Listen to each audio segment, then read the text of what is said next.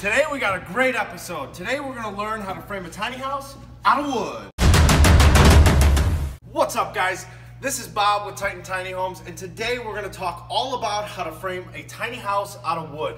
Now, normally we use a lot of steel in our panelized system, which we think is great, but every once in a while we get an order for wood tiny houses, and I thought this was a great opportunity to go through all the different methodology that we use when it comes to building something out of wood. So a few things that I want to mention before we get started is I want to kind of give you the lay of the land. This is a 20-foot Everest model. It's got a low roof, and it's a perfect house to go through all the different things that we do to make sure that our wood tiny houses are just as strong as our steel. So let's get started. The first thing that I want to talk about that's different from having to build with steel is the fact that we install a lot of this extra strapping into the house. Now these are really kind of cool. What you do is you snap a line from here to your end point, you get a chalk line, and then you'll cut saw curves into the face of all the studs the whole way up. And this T-molding then gets pounded into that saw curve all the way up, and then we nail it. Now when you're doing these, you want to make sure that you angle them towards the front of the house. This way, when the house is going down the road, it doesn't get that bending flex, and it counteracts that so that the house stays nice and straight. Another thing that we install are these hurricane straps that go to the plate. Now this gets bolted through the trailer, and then it gets a vast number of bolts into the actual stud. And we put those throughout the entire house. Now this is going to allow so that the house doesn't uplift off of the trailer in the case of a hurricane or something like that.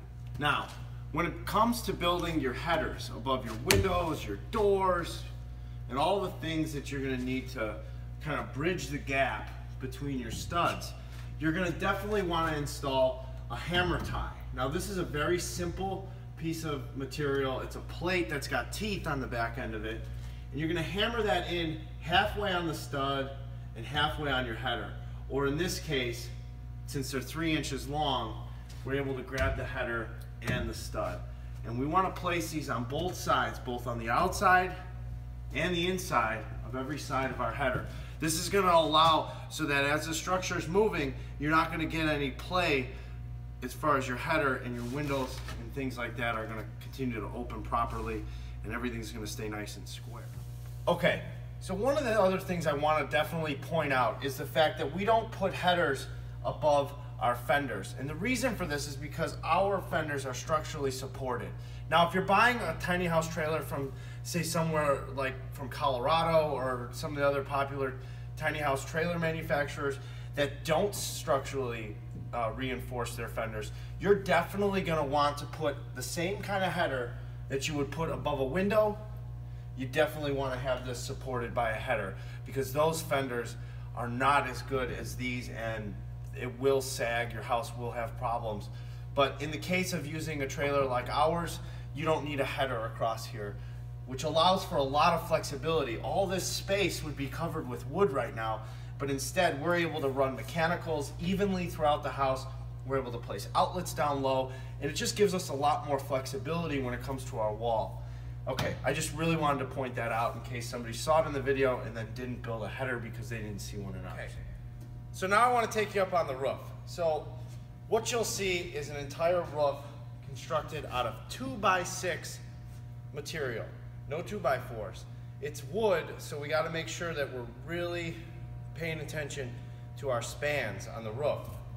So what you'll see is this roof is actually built in 3 sections. So we have one here, and one here. This is a very easy way to frame these roofs on the ground. Something to keep in mind when building a tiny house is sometimes you're by yourself or you got one other guy, and to sit here and lay all the joists out all the way across takes a lot of time. So one of the things that we do to save time and make things a little easier is we build the roof in 3 sections, and then we put it up here like you see it. You'll also probably be wondering what these 2x4s are kind of running across here. So by putting the roof on the ground, we can square it up and make sure that our diagonals are correct. And then we nail a board across it to lock it in place. And now that this is installed, these boards will be removed and then it'll be insulated and the sheathing will go on.